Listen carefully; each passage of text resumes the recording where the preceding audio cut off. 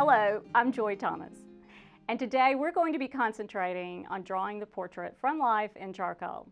I'll be showing you how to break it down in simple steps that anyone can follow.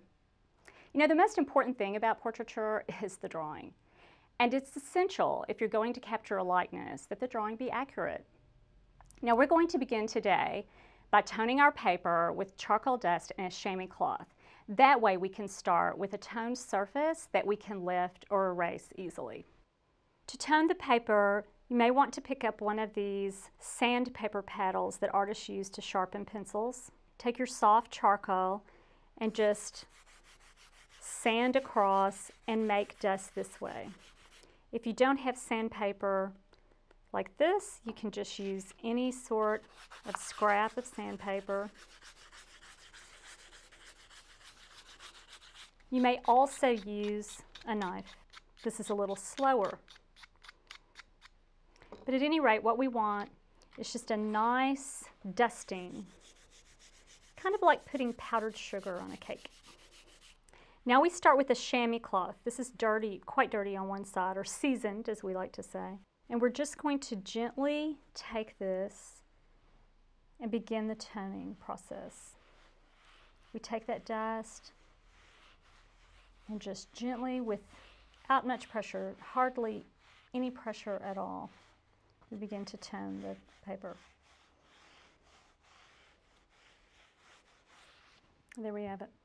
So now we take the toned paper and we clip it to the board, the drawing board, that has been secured to our easel. Now I have a pad of paper that is actually the pad that the paper came from under here for cushioning to draw, and a large rubber band that secures the paper from flopping at the bottom. So everything's secure and we're ready to go. And now it's time to turn our attention to setting the pose and to the model. So when the model arrives, make sure you are prepared. Have drapery, comfortable seat, water available. Maybe if your model likes music, let them pick it out. Those are all details that you will do intuitively. But the important thing is, when you're beginning charcoal drawing, is to make things as easy as possible for yourself. So here I'm using a mid-tone drapery. I sort of like a greenish gray tone because it does a good job of being a contrast to the skin tones. This is all in the beginning and we're just trying to keep it into values. So this mid-tone value will sort of represent our mid-tone paper. We want to set the pose, full face, profile, whatever you want. You need to make sure the model is comfortable and that you are excited by the pose. So go ahead and pick what you like when you're setting your model up. Here today, I've selected a 3/4 pose that I prefer for the model, who happens to be my husband, Fred. And I'm looking for lighting that will give me a really noticeable shape map. Here we see the model without the strong lighting, and that can be very interesting, but it's a little bit difficult and challenging. I want you to see form. And by lighting the model with direct lighting from one point, we will be able to see that form more clearly. Now, once you have the model all set up and you have your lighting and everything the way that you want it, it can be a little overwhelming to see all of this information. And I've found that it helps to make one of these viewers. This is made from just a simple, cheap mat board or mount board that you cut apart and then put back together with paper clips. And this can slide to change sizes for you. And the way that you do this is hold it, step back from your paper and squint one eye and look through and make sure that when you hold it onto the paper that the dimensions are equal to the dimensions of your paper or your canvas. And then making sure that you hold this, lock the arm. We're going to look at the model and sort of contain the information that we have in front of us. It's important that we visualize the model as a finished drawing or painting, and this viewer will help us do just that. Make sure you squint one eye and then you can see information that you need to work with for this day. And there you go. No more excuses. We have to start drawing now. But I found that my confidence level is increased if I do this one little thing. We're going to draw a perimeter around our paper. I do this on paintings also. This perimeter represents an area that we will lose anyway to the framer when we take this in. So I just don't want you to think about that. Forget about it. It isn't even a part of your composition. Now we're going to go from corner to corner and begin to divide the space.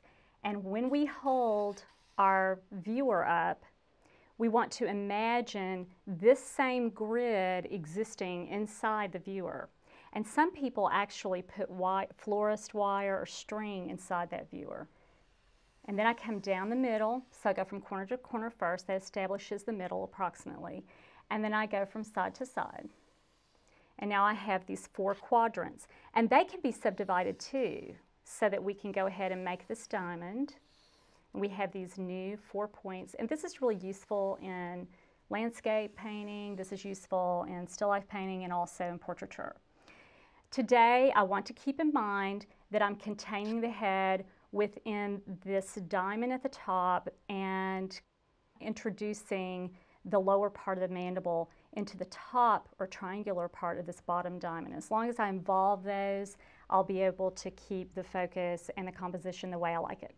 So we want to establish the composition now. We have the model all set up. We've looked through our viewer and we've been able to kind of determine what we want the finished drawing to look like. And while holding this, I found that it's really helpful to go ahead and look from the top of the head to the top of the mat and find that distance. Always try to keep about a 4 heads distance in there, or more or less.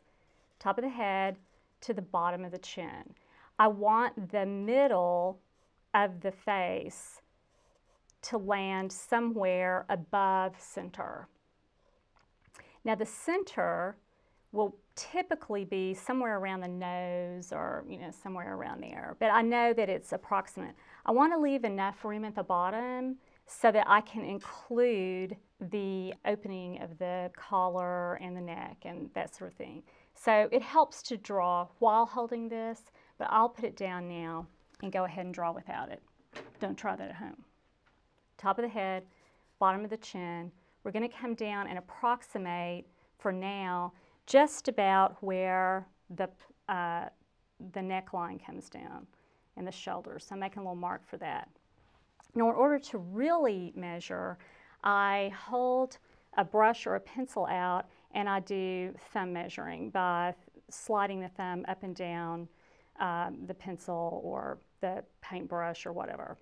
So I'm going to hold this up, squint one eye again, and I'm measuring from the top of the head to the bottom of the chin. I'm going to drop that measurement down, and just as I suspected, from the bottom of the chin to the bottom of the opening of the shirt is equal. So if I actually come in here and measure, and I guess here, do I have it about the same? No. I have this too short. Because I know that this is the bottom of my picture, that this is the bottom of the image, I know that I have to adjust this middle section. I don't want to adjust here, and I don't want to adjust here because the image will blow out bigger than what I have originally determined through my viewer. So I'm going to adjust this measurement. Here we go again. Top of the head to the bottom of the chin is equal from the bottom of the chin to the bottom of this little placket here. So let's say it's about like that. I'll move this up. And now am I closer? I'm getting closer. Ooh, dramatically off. But this is how we test for mistakes right in the beginning. So somewhere in there. Close enough. I know that I'm going to go top of the head, bottom of the chin, somewhere in here. And I need to keep in mind that I don't want to compress this. Maybe I should measure from the opening where the skin is on the shirt up to where the shadow turns on the chin. You know that point there? So let me see what that does. Now see, if Fred was a landscape, we wouldn't have to worry too much.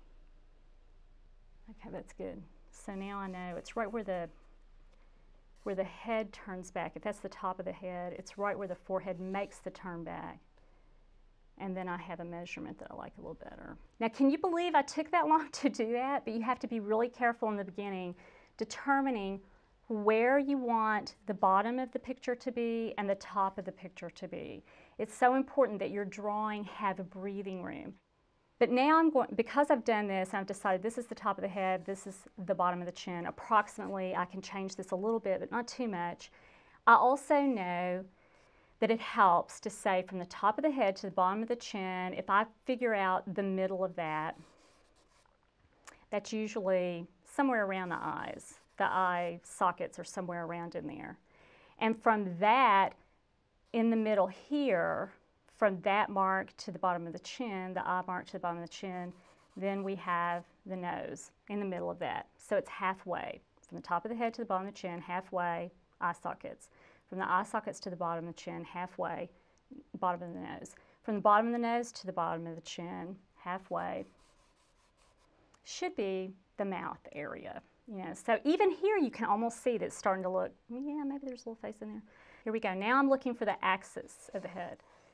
And the axis is the middle of the face, and because it's turning away, I can't put it right on the middle. I'm coming to one side and reminding myself that there's a sweep, an axis, sweeping this way. Then I look for these circular, you know, I want to think about the space, and I'm squinting my eyes down so that I start seeing and looking at this in terms of a shape map, a light and dark.